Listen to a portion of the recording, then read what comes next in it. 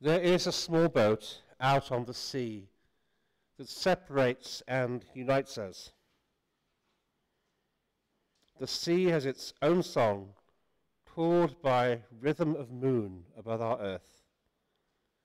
There is a small boat far from land, its sails open to the unseen winds of the Spirit. We surrender to the wind.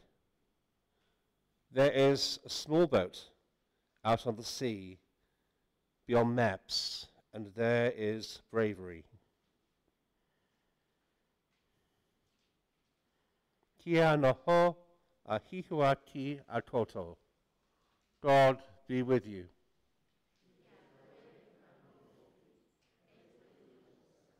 Hold hands, people of God, in love.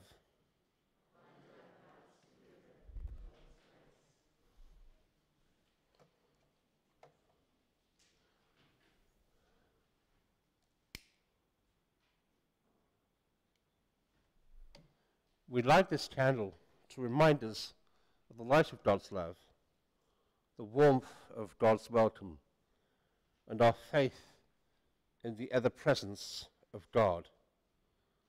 So, together we say, welcome to our place, welcome to worship, welcome in the name of our living God. Amen. The first hymn this morning is for the man and for the woman, which among other things celebrates art and culture and human creativity. I'll read the first verse and then Colin will start off. For the man and for the woman, for the body and the soul, for the mind and for the spirit, for the love that makes us whole, for the person and the people, for the many and the few, for tradition and for custom, for the fresh and for the new.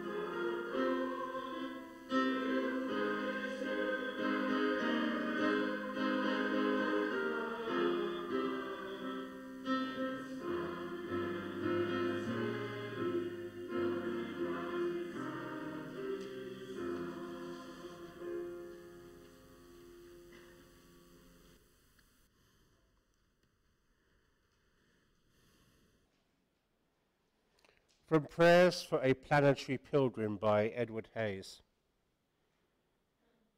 Remind me 10 times and more of all that you have forgiven me, without even waiting for my sorrow, the very instant that I slipped and sinned.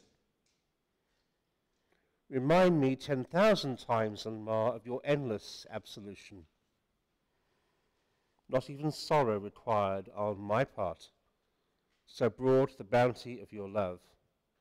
Yes, I can.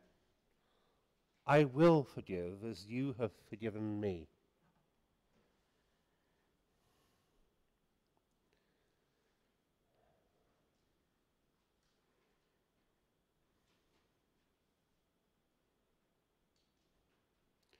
You, O God, are my rock and my refuge. You are the stronghold of my life. You are my hope. Upon you I have leaned from my birth. From my mother's womb you have claimed me. Now I am older and grey-headed. You are still with me. Through the journey of my life, you have been there. Together we have done marvelous things. In times of hardship and oppression, we endured many trials. In times of gladness and joy, we sang of our love. Our good times cannot be numbered. When the earth one day reclaims me, and I lie in its depths, you will be there with me. You shall exalt and comfort me, and since I am made of you, you will raise me. Amen. Now, normally, at a moment like this, we have some theology or poetry or spiritual reading. You have to make do with me today. I've called this Of Water, Stars, and Us. And I'm thinking, what kind of reflection can I add over the season of creation about the natural world, the universe, and our place in it? So this is my first attempt. The source of the liquid water that has sustained our seas and nourished life in our world for centuries has been the subject of serious scientific debate. Some researchers have argued that water has been present in our world in one form or another since it was formed from swirling clouds of dust and gas 4.5 billion years ago. In short, the Earth always came with its own reservoir. However, other scientists take a different point of view. They say that in the beginning, the Earth was scorched and waterless, and our oceans appeared much later, when ice and water hit our world from extraterrestrial sources. And now, a group of British scientists have provided key support for the idea that the origins of our seas were out of this world. I won't try and explain the science. I spent a lot of time with Scientific American. I didn't really understand it myself. But it seems as if at least half the water on Earth, half the water in this glass, originated in space. How does that make you feel? One answer might be insignificant, tiny even. It does us no harm to realize we are not the center of the universe. But beyond that, there is a possibility of wonder, the possibility of awe at the word of the creation, of which we are a part. Let us sit with the wonder, the mystery of this.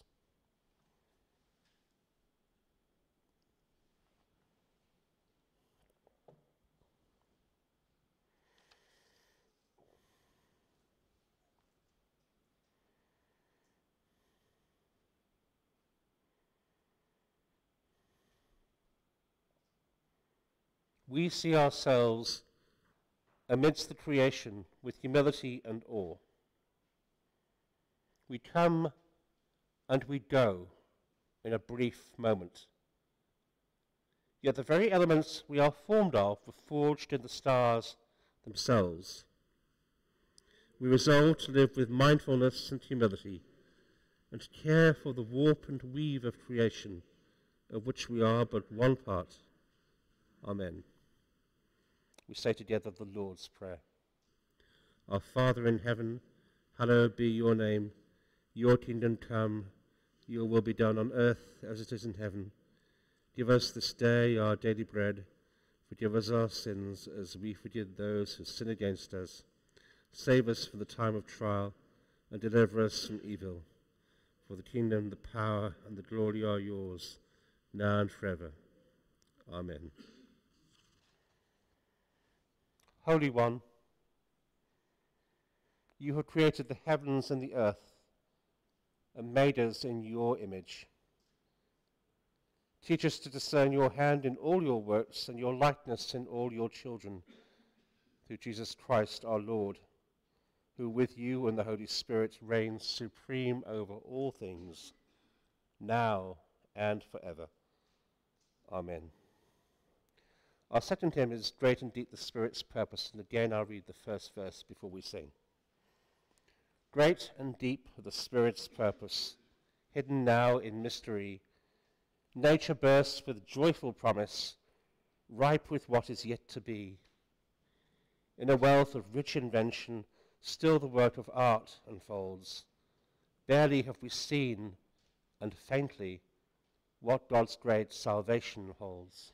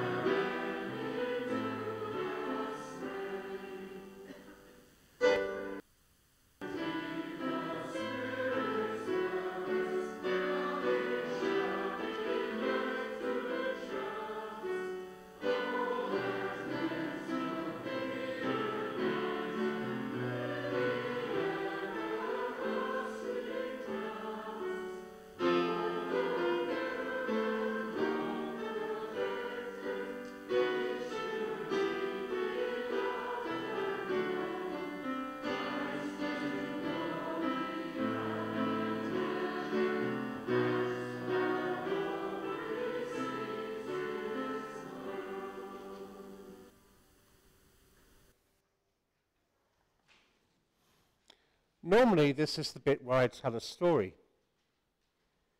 Today I tell our story. I'll hand over to Cam in a moment, but I'd like to begin with our celebration of this book, those people who prepared this book, and the gifts that we remember and celebrate. It is fair to say that Methodism, while having a wonderful musical heritage, is not known for visual arts, for painting, stained glass, ceramics, or sculpture. The plainness of some of our places of worship can be aesthetically pleasing, yet sometimes there is a disregard for aesthetics, almost to the cultivation of ugly as a kind of virtue. Not here, though. I've often come into this space with visitors who are taken aback by its peacefulness, composure, and beauty, and how our taonga, our gifts, our heritage tell our story, and add their beauty, art, and dignity to this space. Ministers come and go, but the places we serve, the gifts that dignify those places, continue. That unfolding story we celebrate today. For that heritage we give thanks. Today we receive another treasure. We give thanks for it. We celebrate the hard work that has gone into it. So Leah, Sharon, Margaret, I thank you. Unfortunately, as I said earlier, I have to go more or less straight away, so I won't be there for morning tea with you. But I thank you. And now Cam will come and speak, and thank you for all of us.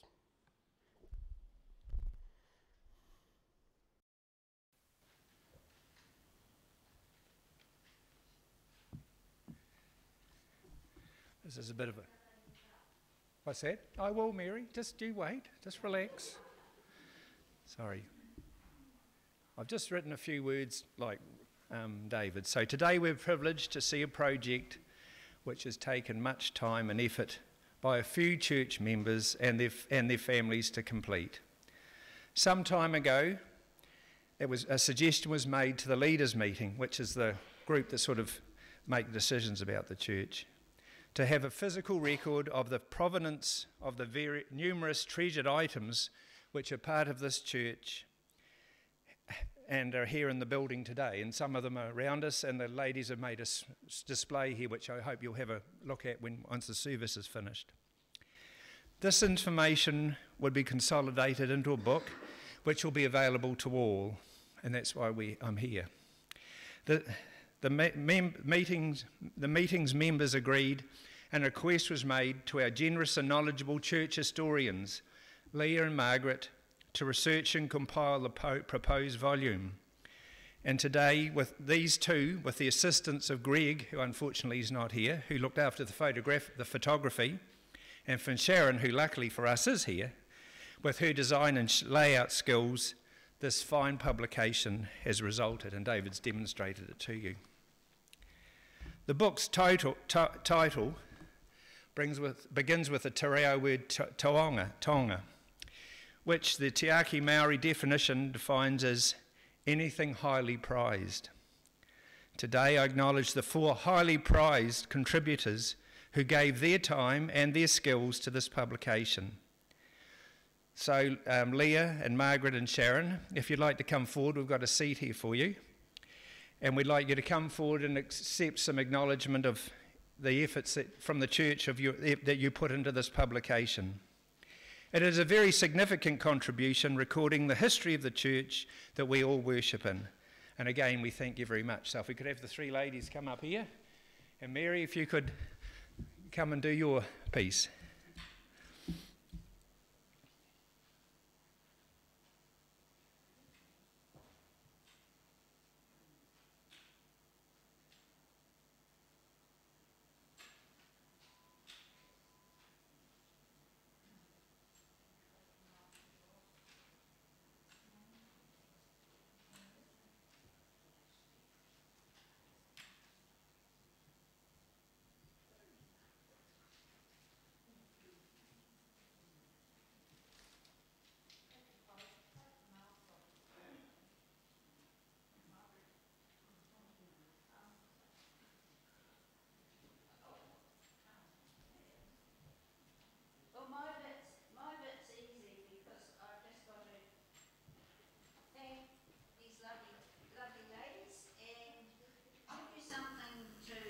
remind you of the day, and you'll probably plant them later. So to Leah, who's a writer and historical researcher extraordinaire, I would say. And to Margaret, who ferreted out all the backstories of everything, you know, the stories behind the stories. Yes. So thank you very much. And to Sharon, who's really a design skill expert, who just put the final touches to everything. Yes. Oh, it's not me, it's these things.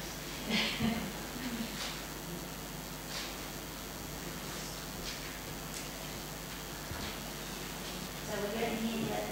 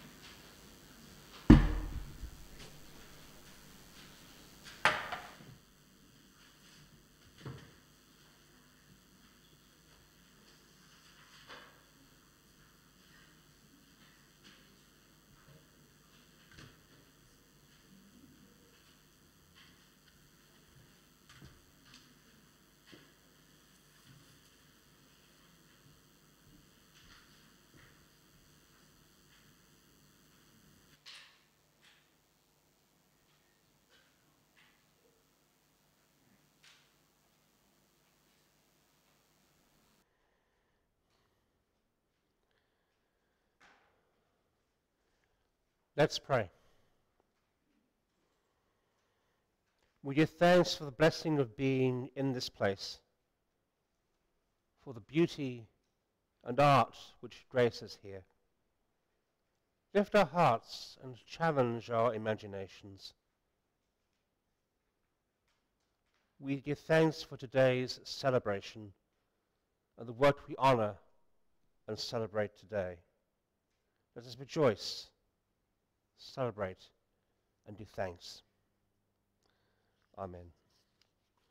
George is our reader today.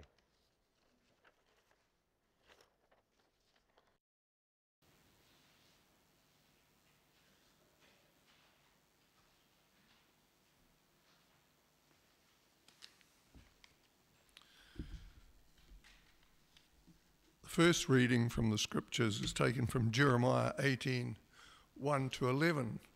Some of you may know Jeremiah in his portrait by Michelangelo in the Sistine Chapel in Rome, where he is shown as a rather muscular and burly figure. But Jeremiah seemed to be a man most of the time full of fear, but out of his fear you hear the brave words that he spoke against his enemies. The reading today is prefaced with stern warnings about keeping the Sabbath. If the people of Judea and Jerusalem obey, they would be happy and prosper. if they turned away, the Lord would punish them and Jerusalem would be destroyed. And this reading is appropriately headed Jeremiah at the potter's house. The Lord said to me, "Go down to the potter's house, where I will give you my message." So I went there and saw the potter working with his wheel. Whenever a piece of pottery turned out to be imperfect, he would take the clay, break it up, and make it into something else. Then the Lord said to me, "Haven't I the right to do with you people of Israel what the potter did with the clay? You are in my hands just as the clay is in the potter's hands. If at any time I say I am going to uproot, break down, or destroy any nation or kingdom, but then that nation turns from its evil, and then I would not do what I said I would do to them. On the other hand, if I say I'm going to plant or build up a nation or kingdom, but then that nation disobeys me and does evil, I do not do what I said I would. Now then, tell the people of Judah and Jerusalem that I am making plans against them and am getting ready to punish them. Tell them to stop living sinful lives, to change their ways, and to do the things that they are presently doing."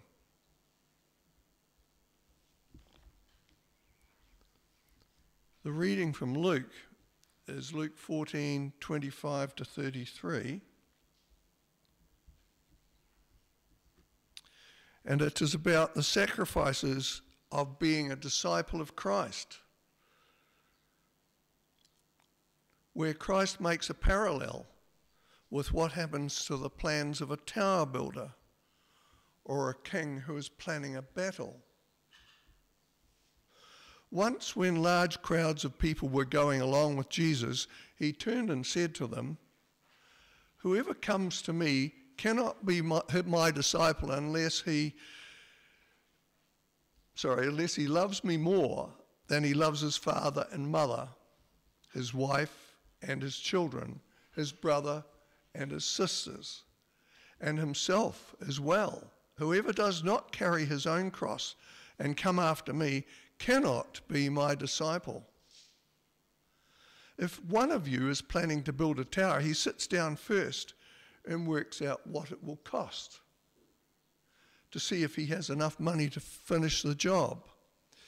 If he doesn't, he will not be able to finish the tower after laying the foundation, and all will see what happened and laugh at him. This man began to build, but cannot finish a job, they will say. If a king goes out with 10,000 men to fight against another king who comes against him with 20,000 men, he will sit down first and decide if he is strong enough to face the other king. If he isn't, he will send messengers to meet the other king and ask for terms for peace while he is away off. In the same way, concluded Jesus, none of you can be my disciple unless he gives up everything he has."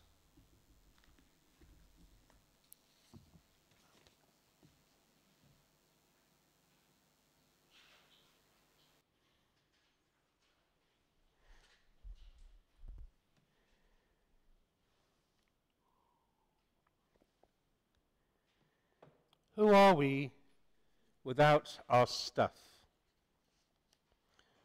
We are citizens and residents of Aotearoa, New Zealand, yes, but we seem to exercise our rights as consumer more often than our rights as citizens. Perhaps it isn't quite as mocked here as in the US. Back in the 90s, some people there wanted to put some sort of brake, some sort of limit on consumerism, and organised an annual Spend Nothing Day, an initiative President Clinton declined to endorse. Consumerism might not be so big a thing here, but we do consume don't we? You might have had the experience I've had a few times in recent months of going shopping, and whether because of a shortage of lorry drivers caused by COVID or the flu, or by disruptions to transport due to the winter weather, there are gaps on the shelves. Your marmalade, your cereal, your toffee isn't there. You register this flicker of annoyance and think, what will I do? Do I buy something else here? Or do I drive across town and try the other shop, the one I normally don't go to? Beyond our breakfast tables, we perhaps have other defining consumer choices, Ford or Holden, Air New Zealand or Jetstar, Apple or Samsung. It is our human nature, it seems. What happens, though, when our brands, our choices, are taken away? And surely, it's a more serious matter when family is taken away. Our gospel reading has those troubling renunciations, the one that preachers will steer well clear of if they can. After all, telling would-be followers to shun, and even though not in the translation we heard today, to hate their families, is the kind of thing we associate with cult leaders who try and isolate devotees from family and friends in order to exercise control. What we hear today are certainly uncomfortable and disconcerting words. Whoever comes to me and does not hate father or mother, wife and children, brothers and sisters, yes, and even life itself, cannot be my disciple. The first two are renunciations of family and of life. The third is renunciation of possessions. So therefore, none of you can become my disciples if you do not give up your possessions. So, where to begin? When preaching on this passage, I generally did back to my Hebrew major and talked about rabbinical hyperbole, that this is a preaching device employed by rabbis using extreme, ridiculous examples, which make you shake your head, which make you wake up and think. I think this passage is in that tradition. After all, then and there, to be without the connections and support of being in family was to be in a position of risk, possibly even the risk of not surviving. See how shocking, how ridiculous Jesus' words here were. So few. That's all right then. We have disarmed the text like an old bomb. We have tamed it. We can put it to one side and move on. Well, not quite. Is this a path each of us are called to follow? Is faithfulness necessarily marked by rupture with the past and all that defines us? Well, no. But being faithful defines us in new ways. It gives us a truth to live by. It sets our lives in a particular orbit. Our lives are different because they cross the path of the life of Jesus. Today is a day when we celebrate heritage and what has been gifted to us over time. Today is a day to celebrate that heritage and to affirm legacy and connection. Today is a day to affirm the gift, the blessing of it. But are we held captive by it? Is our past more important than our future? I think I hear a resounding no. Heritage can for some be a trap. Do you remember the Waldens? I'm sure you're old enough to remember. A TV series about an American family during the Depression.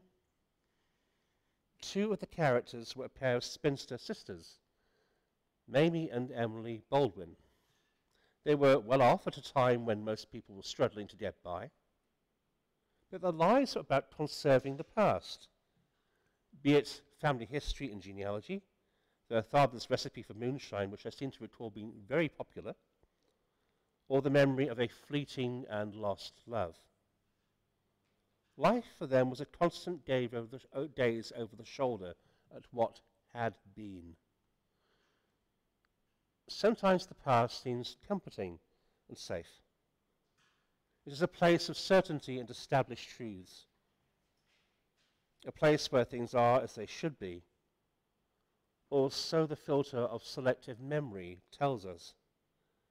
The present is messy.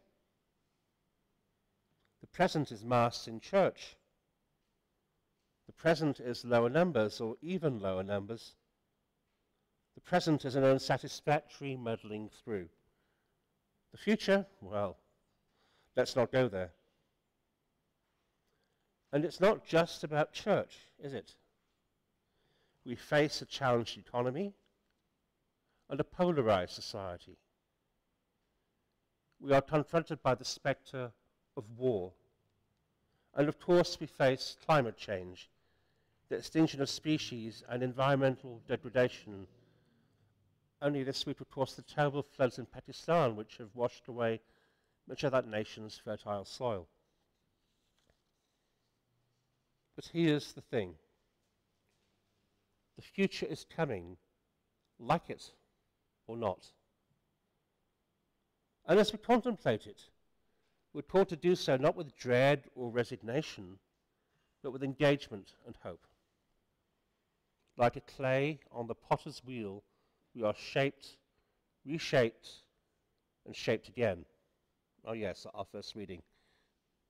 Do I believe we are being punished by being discarded like a pot that didn't turn out quite right, like every attempt at pottery?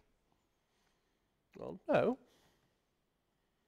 I do believe, though, that rather like a lump of wet clay, we, our world, and our collective future can be shaped in a range of ways.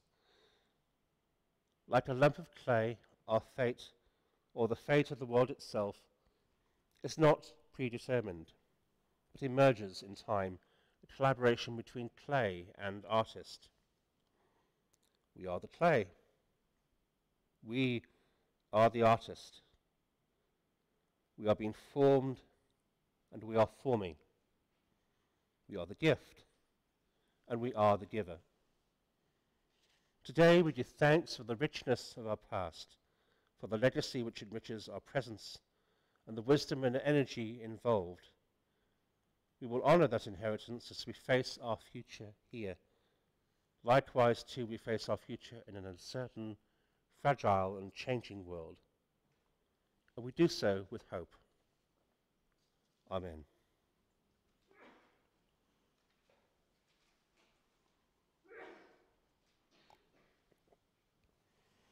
Our next hymn is an early Quaker song called How Can I Keep From Singing? I'll read the first verse. My life flows on in endless song above earth's lamentations. I hear the real though far off hymn that hails a new creation. Through all the tumult and the strife, I hear its music ringing.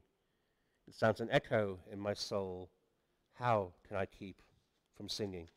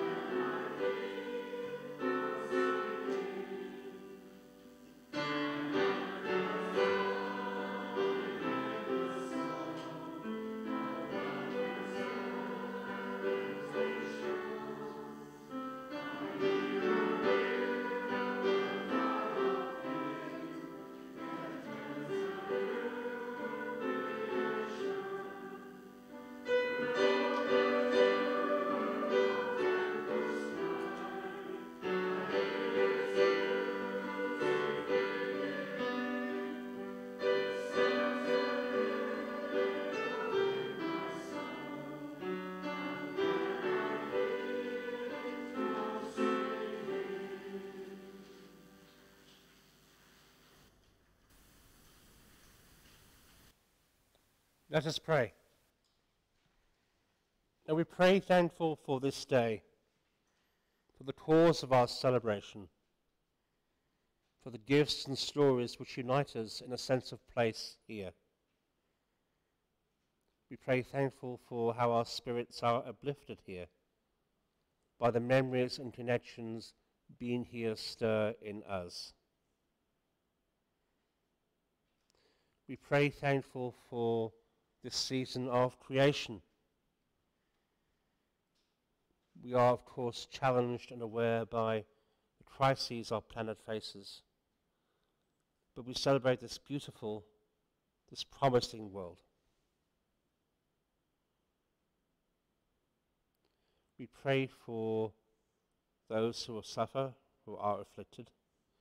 We remember particularly this week the people of Pakistan and Sudan, both of whom have faced devastating flooding. We remember around the world, sometimes not particularly well told, there are stories like these.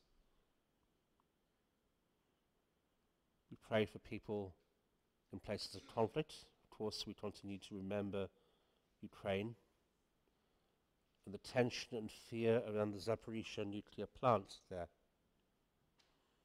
But we remember other places and other stories which have perhaps slipped from our minds. In Syria, in Sudan, in Somalia.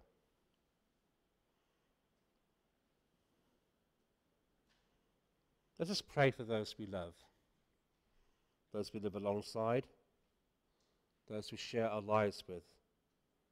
Let's remember those who are sick and facing the prospect of the end of life.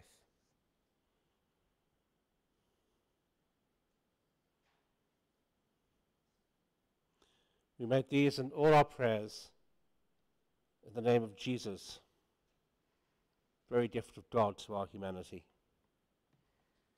Amen. We'll now receive our offering.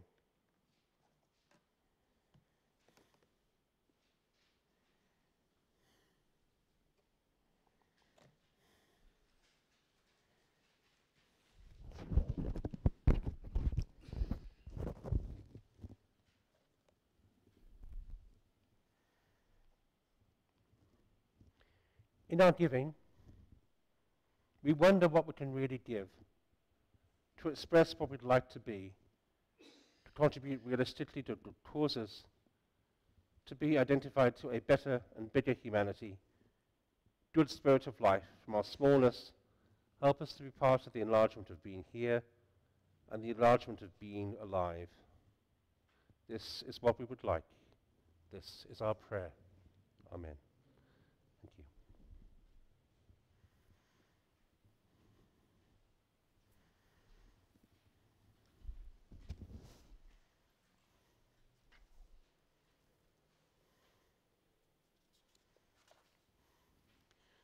Jesus was always the guest. In the homes of Peter and Jairus, Martha and Mary, Joanna and Susanna and Zacchaeus, he was always the guest. At the meal table of the wealthy, where he pled the case of the poor, he was always the guest. But here, at this table, he is the host. Those who wish to serve him must first be served by him. Those who want to follow him must be fed by him, and those who will wash his feet must first let him make them clean. For this is the table where God intends us to be nourished, and this is the table when Christ can make us new. So come, you who are tired and in need of rest. Those of you who hunger and thirst for deeper faith, for a better life, for a fairer world. Jesus Christ, who has sat at our tables, now invites us to be guests at his table.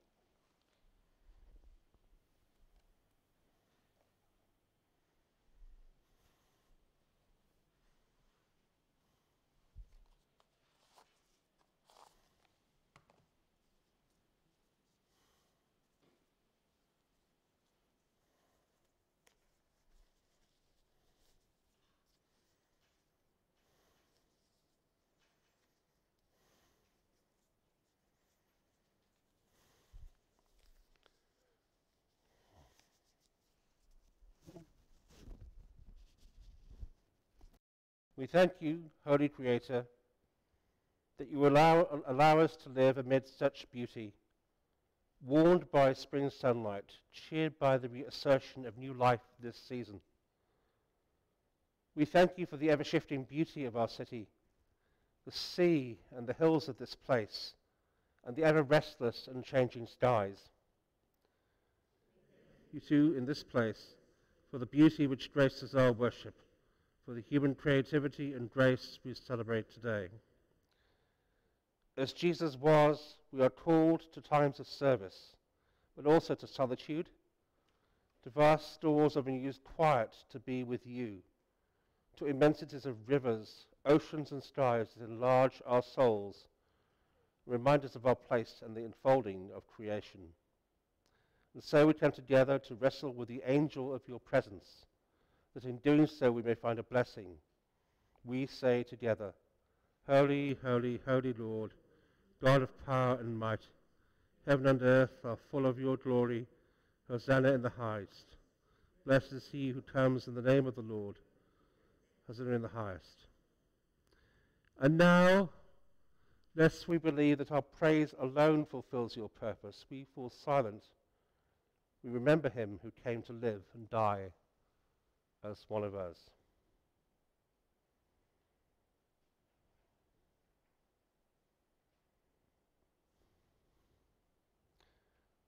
Setting our wisdom, our will, our words aside, emptying our hearts and bringing nothing in our hands, we yearn for the rest and the healing, the holding and accepting, the forgiving which Christ alone can offer.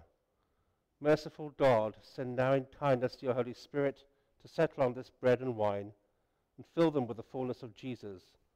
And let that same Spirit rest on us, converting us from the patterns of our passing world until we conform to the shape of him whose food we now share. Among friends gathered around a table, Jesus took bread and broke it. He said, "This is my body broken for you.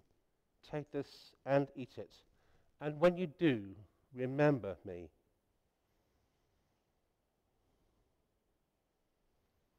Later, he took a cup of wine and said, "This is the cup of the new covenant. Take it, all of you, so that I may be present in your midst."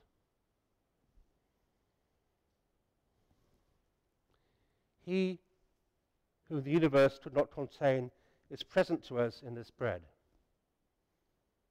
He who redeemed us and called us by name now meets us in this cup. So take this bread and wine. In them God comes to us, so that we may come to God. Amen. I invite Colin and Servers and George forward, please.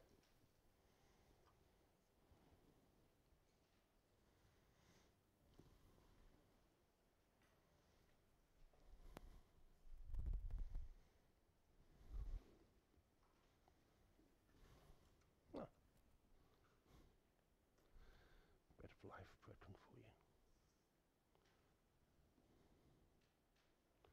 Bread of life broken for you. Bread of life broken for you.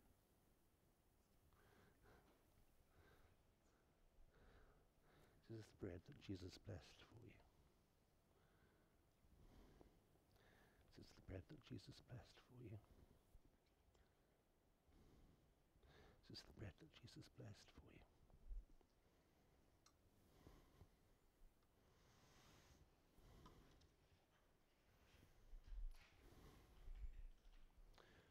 Cup of blessing poured for you. Cup of blessing poured for you. Cup of blessing poured for you. This is the cup that Jesus blessed for you. This is the cup that Jesus blessed for you. This is the cup that Jesus blessed for you.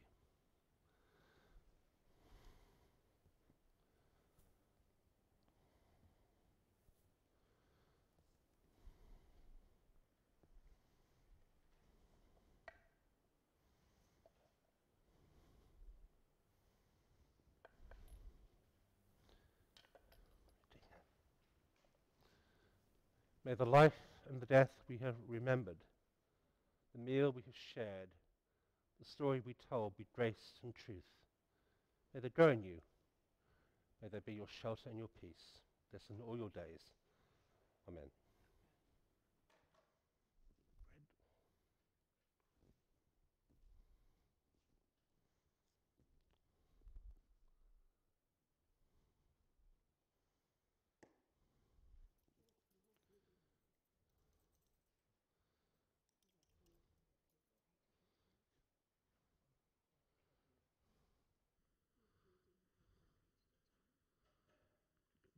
You're bringing people up in groups of 8.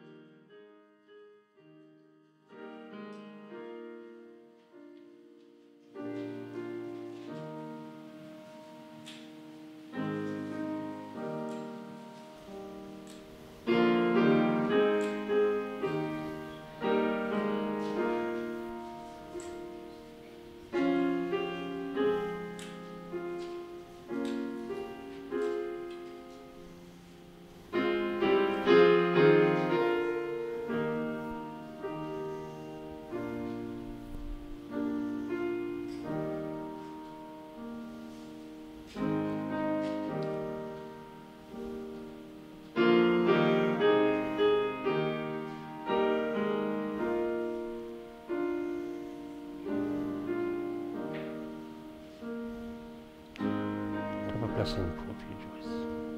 Have a blessing poured for you. Have a blessing poured for you. Have a blessing poured for you.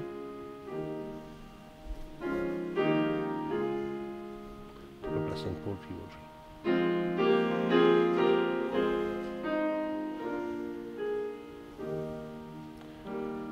Have a blessing poured for you, Matt.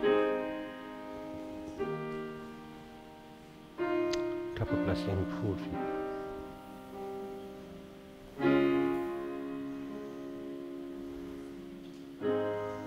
Cup of blessing poured for you. Cup of blessing poured for you.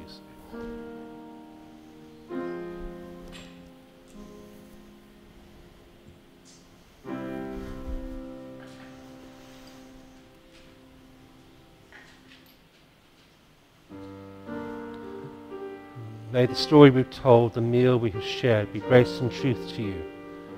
Listen to all your days, may it nurture you and give you hope and peace. Amen.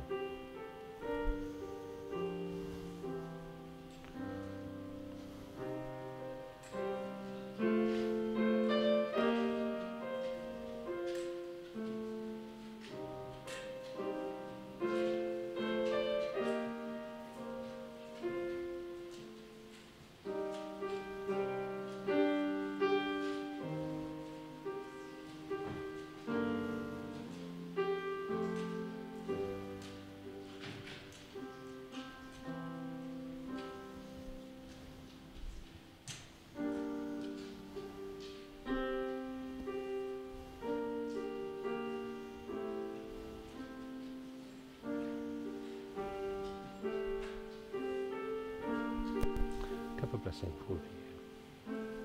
Cup of blessing poured for you. Cup of blessing poured for you. Cup of blessing poured for you.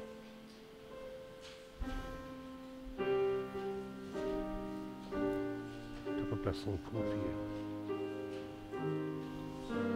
Cup of blessing poured for you. Cup of blessing poured for you. Cup of blessing poured for you, please. Cup of blessing poured for you.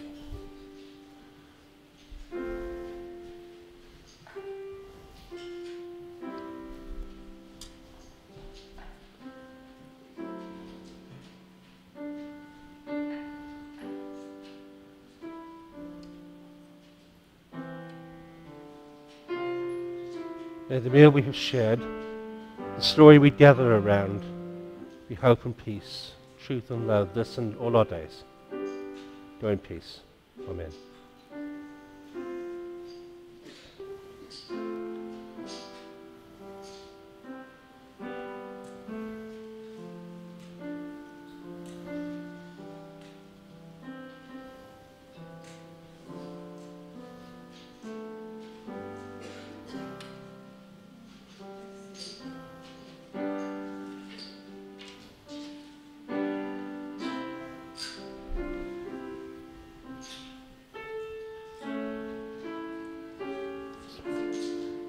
concentrated there.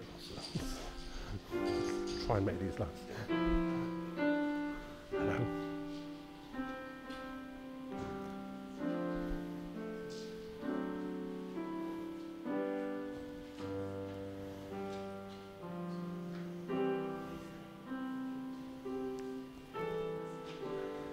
Have a blessing for you, church.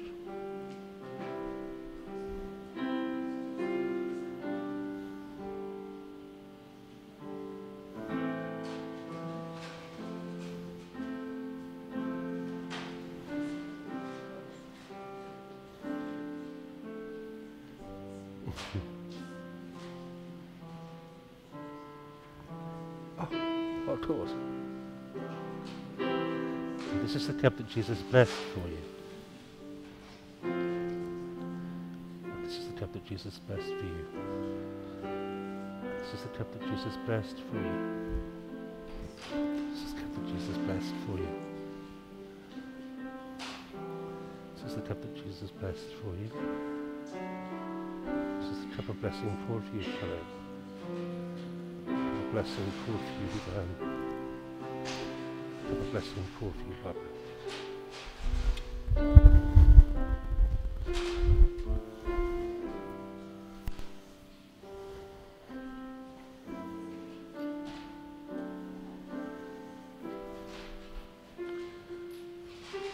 May be nurtured and fed by this meal, the truth it tells, the one we remember. Go in peace. Amen.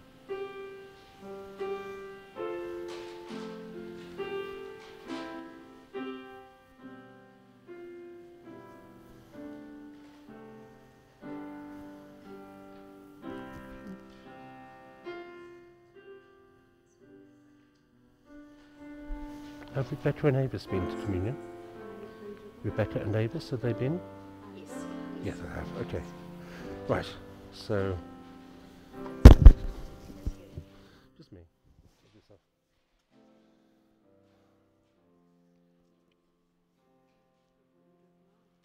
Amen.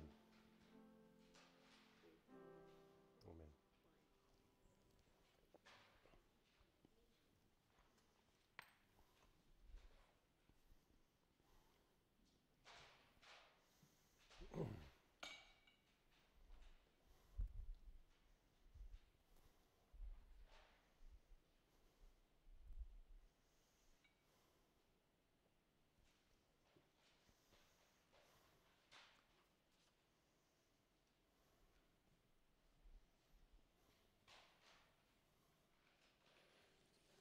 We who shared the bread of community and the cup of our common dreams lead this table, challenged to be the body of Christ, loving, redeeming, making things whole, challenging to newness. May this come to be. Amen. Our final hymn today is Where the Road Runs Out, and again I'll read the first verse before we sing. Where the road runs out and the signposts end, where we come to the end of today, be the God of Abraham for us, send us out upon our way.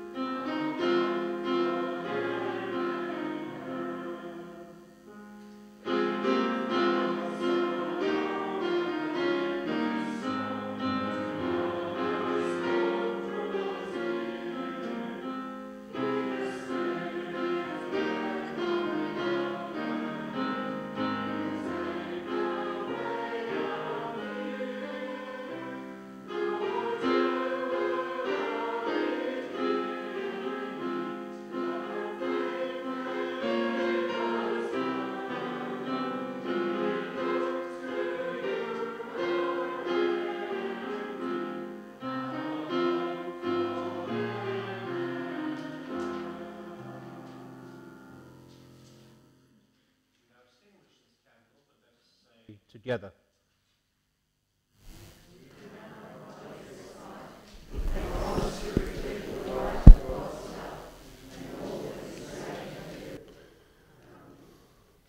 Mother in God, you give us birth in the bright morning of this world. Creator, source of every birth, you are our rain, our wind, our sun. Mother in Christ, you took our form, offering us your food of light. Grain of life, grape of love, your very body for our peace. Mother in Spirit, nurturing one in arms of patience, hold us close, so that in faith we root and grow, until we flower, until we know. Glory be to God who made us, and to Christ who loved us, and to the Holy Spirit who keeps us in peace, as it was in the beginning, is now, and shall be forever. Amen. Tia to, tia tato tato, te atafai o te tato ariki, o hiu toraiti, me te anha o te atua, me te whiwhinga tahitanga, ki te wainoa tapu, aki aki aki. Amen. The grace of our Lord Jesus Christ, the love of God, and the fellowship of the Holy Spirit be with us all. Amen. Thank you.